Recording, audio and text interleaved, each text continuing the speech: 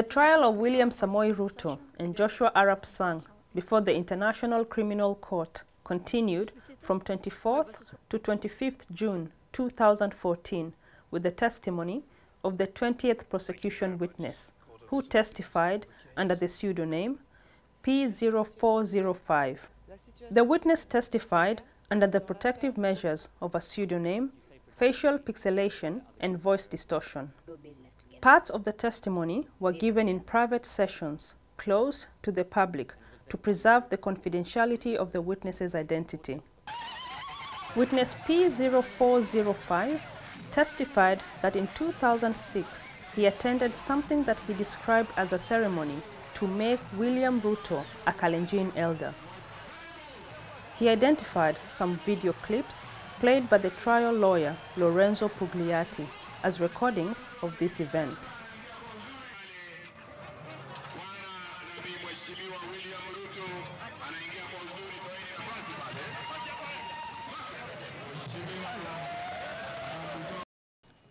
Now, witness, can you just tell the court where that is in the video?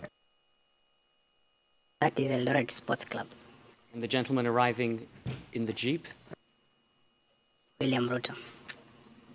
He further said that before the 2007 elections, relations between the Kikuyus and Kalenjins in the area of Yamombi were generally good. However, on 26th December 2007, he saw roadblocks and demonstrations of ODM supporters, mostly Kalenjins, Luos, and Luyas, who claimed that the PNU was rigging the elections by making arrangements to stuff ballot papers marked in favor of Mr. Kibaki. I asked you a moment ago how the atmosphere was, and you'd said it was tense. So did you stay in Eldoret, or did you go home? We just went home. As you were leaving Eldoret, did you notice anything? Did you observe anything unusual? Yes, as I was leaving home, the route that I had taken to go and join another route that goes to my home, there were some other demonstrations, not really demonstrations, but people gathered around a business that used to is a storage for milk storage facility that belonged to the Kenyatta family. That is what I got to understand. And the people gathered around there were planning to put it on fire, alleging that some of the stuffed ballot papers marked in favor of the Kibaki had been stored there. That is the reason why they wanted to burn that facility. The facility is called Brookside. While on the road on 1st January 2008, the witness said he saw many Kikuyus and Luyas from his home place fleeing towards the direction of the police station. Can you tell the court what you saw?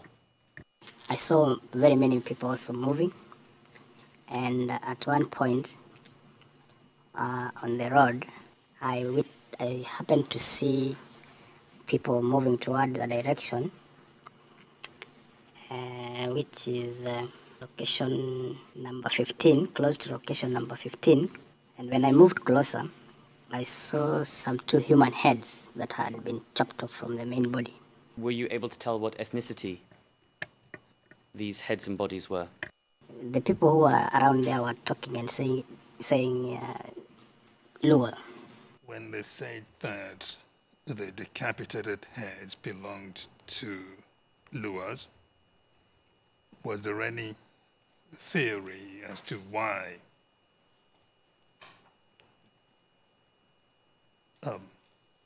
two Luas would have been decapitated? Yes. What was that theory?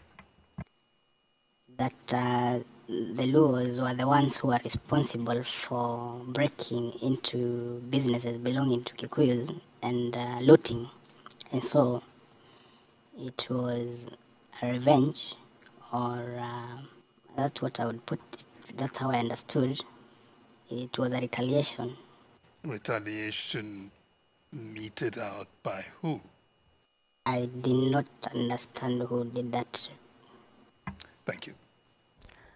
Answering questions from the legal representative of victims for this case, Mr. Wilfred Nderito, the witness confirmed that on the 31st December 2007 and 1st January 2008, he was running away in fear from one location to another. The witness also confirmed that he lived in his location, Location 1, for 20 years and had experienced some form of violence, like the 2008 post-election violence, in 1992 and in 1997. And this violence was between Kikuyus and Kalenjins, the witness added.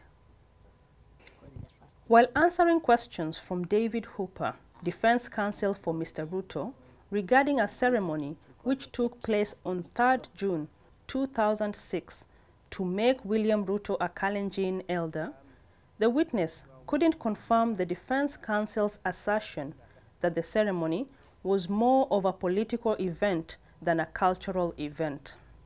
And this event, which you attended at the sports club, and of which we've seen a video, and of which we have a transcript,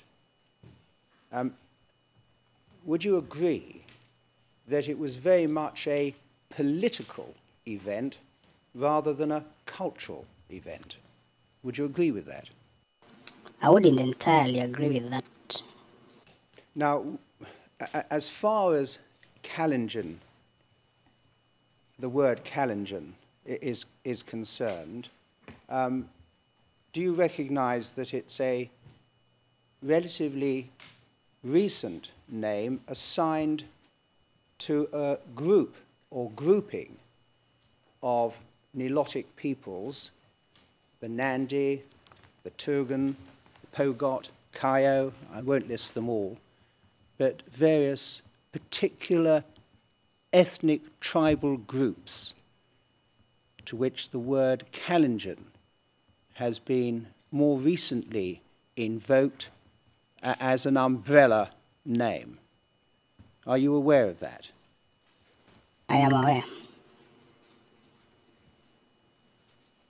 Indeed, I just said it was the 4th of June. It's the 3rd of June, of course, the Eldoret Sports Club event. So let me correct what I just said about that. So you do agree with that. Now, each group, let's take the Nandi, for example. The Nandi have their own elders. Do you understand that to be correct? Yes.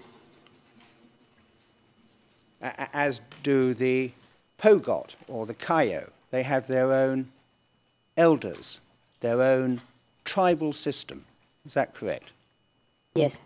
And to be made, as it were, a Kalenjin elder, would you agree is a bit of an artificial nomination?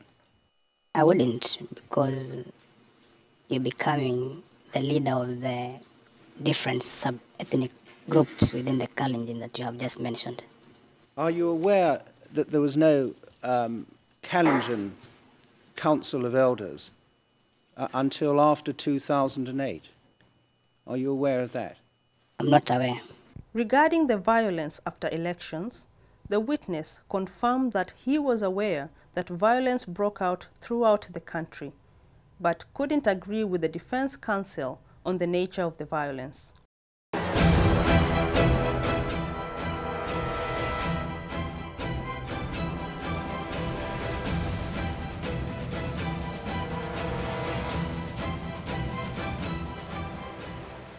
In this issue of the trial in context, the ICC Registrar, Herman von Hebel, talks about the protection of witnesses at the ICC. The court's ability to protect its witnesses is a cornerstone of the ICC's ability to fulfill its mandate.